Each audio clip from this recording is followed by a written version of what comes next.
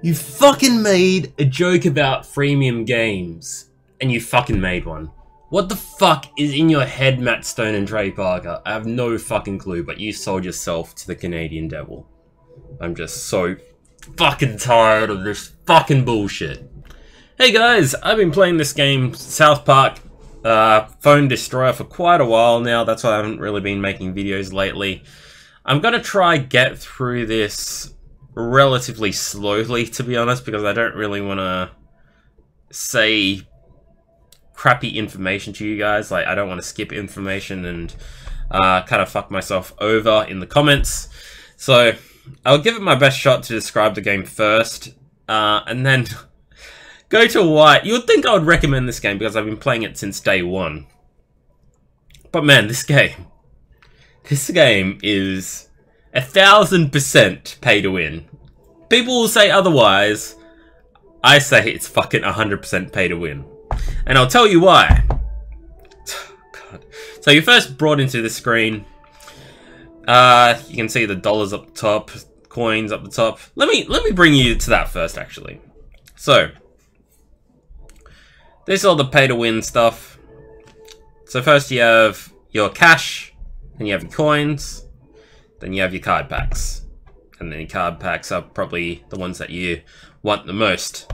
There was a review that was done kind of recently, actually, but let me go through the story first. So first of all, you get pulled into a South Park animation which looks absolutely fantastic. It's cowboys versus pirates, and then you're brought into this screen where you verse stages of the story and kind of getting through the cutscenes and all that good stuff. The gameplay works.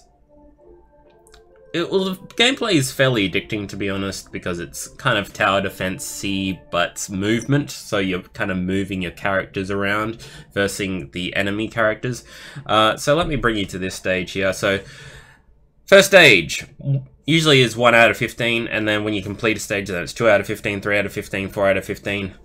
The problem with that is 1 out of 15 is the easiest, and 15 out of 15 is the hardest one, and you can't go back stages, so you can't kind of grind because it works off a card system. So, of course, when you beat a stage, you can pretty much...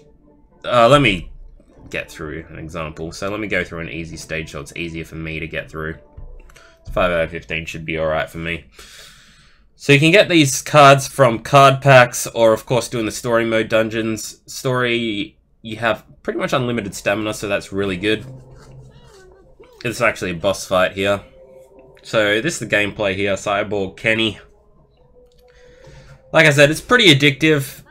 There is legendary cards, common cards, rare cards, and all that stuff. You guys know how card system games kind of work. But like I said, it's fairly tower defense-y. And the cards have levels.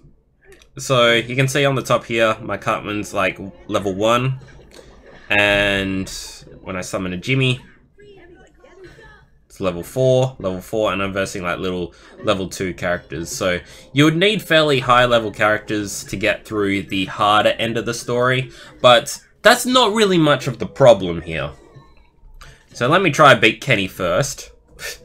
Rats are pretty good because it can kill characters relatively fast, but they can be killed relatively easy as well. There is some sort of strategy to be involved, picking the right cards for the right deck, because you need some airborne units, you need some assassin units, you need some ranged units, you need some healing units. So that bit is the good part. Leveling up the cards is the shit part, because you would need duplicates of cards. Sorry if this doesn't make sense, by the way, but if you actually see the game, then of course it will make a lot more sense. I'm really bad at describing things, as you know. But hopefully, getting through this stage will help you understand the gameplay aspect a little bit better. I almost defeated Kenny here. Like I said, this part is the fun part, where you're versing the story. But to get through the whole story, I haven't finished the story, but to get through the whole story is really hard. So this is the first part of the gambling exploit, I guess you can call it. So you can pick 3 lockers, and of course there's best loot here. So you'd kind of want to get the best loot, but some stages, of course, the loot is still shitty because it's kind of like a dice. You can get really good loot or really shit loot. And so you can pick 3 lockers. So I got one of the better, well, I got some coins there. And to unlock more lockers to try get more attempts to get the best loot, you'd have to pay real money. Gosh, I hate explaining things, but... So, first up is $2. It's not really dollars, but you guys know what I mean from looking at this. Getting this cash you can get in the game as well, but it's really, really, really hard to get cash in the game. Trust me. You would get like 2 to 20 cash here and there, but really, really difficult. So, if you want to unlock one additional locker, it's 2. It doubles. I think it doubles to 5 actually, not to 4. And then it goes to 10, 20 if you want to unlock another one. And then, so if you didn't get the best loot and you really, really, really want that card, you would have to be spending so much more cash if you're unlucky enough for it to be in the last locker that you unlock. So that's one thing. Next thing is upgrade these cards. So this to get to harder stages of the game. I'm not talking about PvP just yet, but you can kind of understand where PvP comes into control because other people have high level cards. You're trying to get high level cards. You're versing against them. So the card level really, really, really makes an impact in the game as well. So to upgrade a card, you need materials. So these materials. And to upgrade it even further, you need to have duplicates of the card. So you need it to level Heidi up to the next level, level 4, you need 50 Heidis. That's when you fully upgrade the card, but it's really, really tough. You also need gold as well, but gold is really, really hard to get as well. But it's okay, because if you want more gold, you can buy it with real money.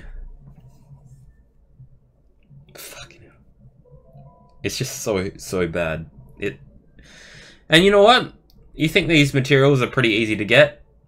12 feathers, okay, that's alright. But these other, like, materials here, they're pretty rare. The little arrow thing and the star thing. They're pretty rare and they're really hard to get off loot. Story mode, best loot lockers. But it's easier to get it off PvP. There was a review this guy done, actually. Let me bring you into PvP.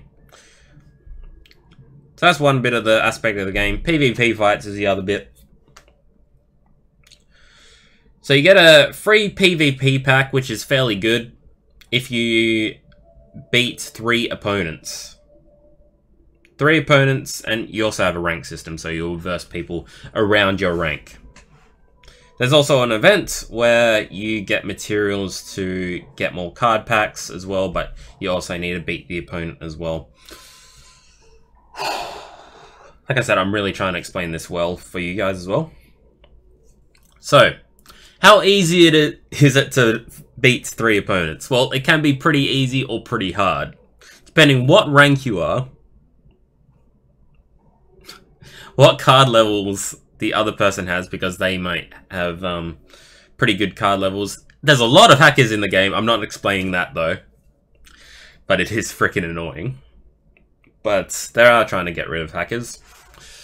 But I don't know, man. To defeat 3 people can be pretty hard. Like, I've played this game for, like, I played PvP for an hour and I've made absolutely no progress to get that card pack at one stage. But let me go into battle. I'm just going to battle anyway. You can refresh the card pack, because once you get the card pack, you have to wait 4 hours to get another card pack. So, verse 3 people, beat 3 people, get the card pack, wait 4 hours, do the same thing to get another card pack. PvP card packs are one of the better... Well, it's actually the best way to get duplicate cards, plus new cards, plus the materials. So that's the really shitty part. So this is how the PvP system works, and it's absolutely fucking broken. It's fucking broken. I'm gonna lose on purpose here. So you may have trouble versing opponents, but it's okay, because a lot of people, exploit PvP so they lose on purpose, so they derank to verse easier people, and when they verse easier people, it's easier to get those 3 wins. Alright, so let me try and beat this guy. I'll try my best here. Maybe this guy's AFK. So, you can kind of imagine here. Oh, he is AFK. It's like the first AFK battle I've been in, so maybe we'll get really lucky, and the guy will just be AFK. Oh my god. But he's trying to do the same thing that I'm doing here. Trying to basically beat him. Exactly the same as story mode, as you can imagine. I admit the design is absolutely phenomenal. Like, looking at these characters, man, it's really, really cool. That's kind of what brought me into the game, but these fucking microtransaction exploits is just so fucking sickening. Alright. And like I said, there's common, rare, epic, and legendary cards, so the chances of getting those cards are relatively low. I think they're like 1%, 1 to 5% each card pack. So there we go, locker system again. Getting some stuff, getting some materials. Not only that, you get PvP tickets to get more materials as well, so you can trade in those tickets to get more materials. Very, very sickening. God, what else? What else? Oh yeah, you get really, really into the events, so those materials that I just got, they contribute to the events. So we have the PC Principal event, where you need to pretty much get the sunglasses from those lockers that you saw. And it's really hard to get those sunglasses because, again, there's only a chance to get them. So you need 650 sunglasses to get the last event reward, but along the way you get card packs. And you can get legendary cards, like I said, but you may get through the whole event, get all the card packs involved into the event, and not get any legendaries, and then you're like, oh man, I really, really want to get another card pack. Just to try get more duplicate cards to level them up, or to get a chance to get a legendary. Well, every day there's a big offer. Big offer, another card pack. So you can spend real money to get another card pack. And in these card packs, you also get materials as well. You get 30 neutral upgrade items in this card pack, but there are other... Oh god. It's just really, really annoying to describe this game, because it's just so...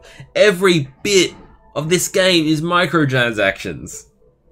Even the story mode, because you get into harder stages of the story, you'll hit a brick wall in the process, because you can't go back stages to get the best loot in those easier stages. So you have to keep going up, up, and up, hit the brick wall, then you have to do PvP to get more cards, get duplicate cards to level up your cards.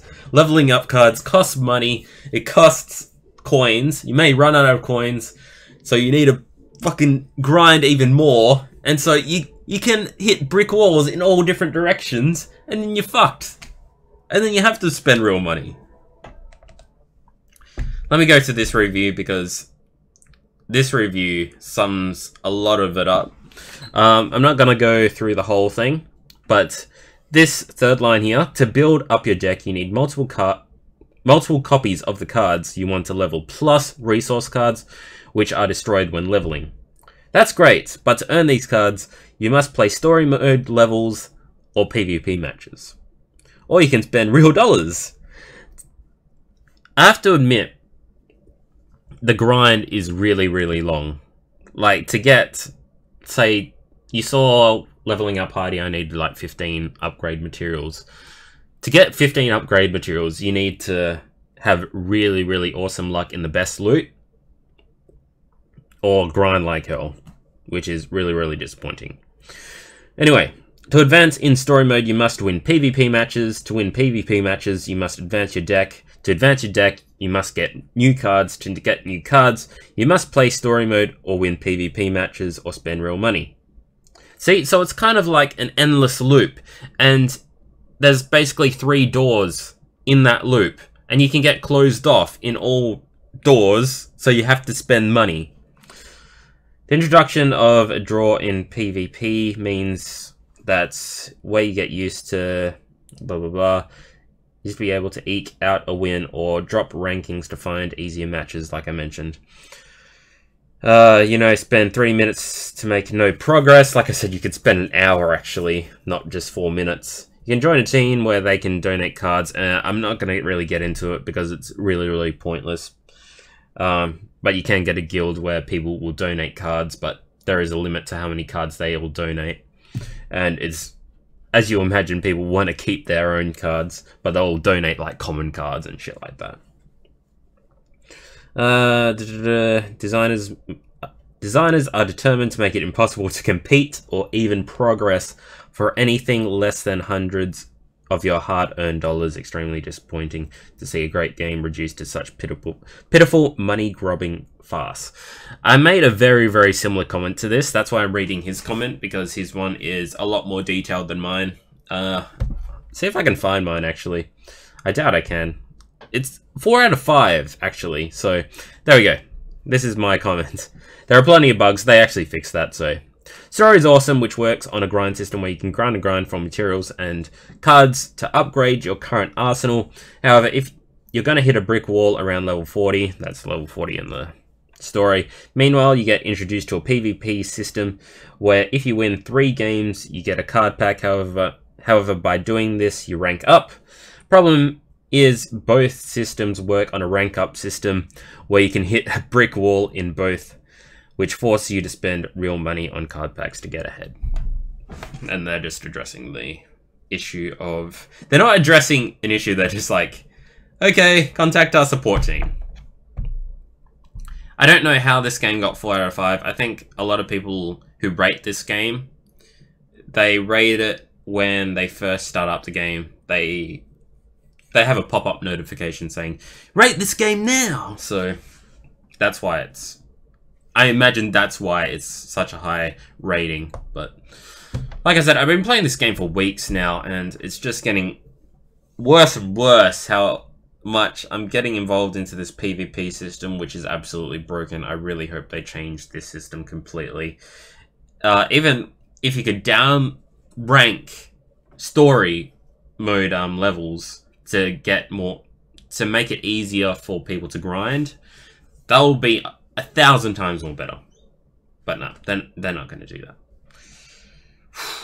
Hopefully this gives you a little bit of insight to South Park Phone Destroyer. I thought the whole thing with microtransactions at the start of the game, like I said, they warn you with microtransactions. They say, do not play this game because of that. I thought they were joking. It's fucking real. Microtransactions in this game is just the worst thing ever. I'm really grateful to Record Keeper and all those games that make microtransactions at least fair, but this is just absolutely absurd. I still can't believe how many people are getting sucked into this game. It's just... It just makes me really sad, where these games are just coming into people's lives and they're spending thousands of dollars for games like this. It's just... It really hurts me as a gamer. It really does. And I hope you guys understand where I'm coming from in that sense as well.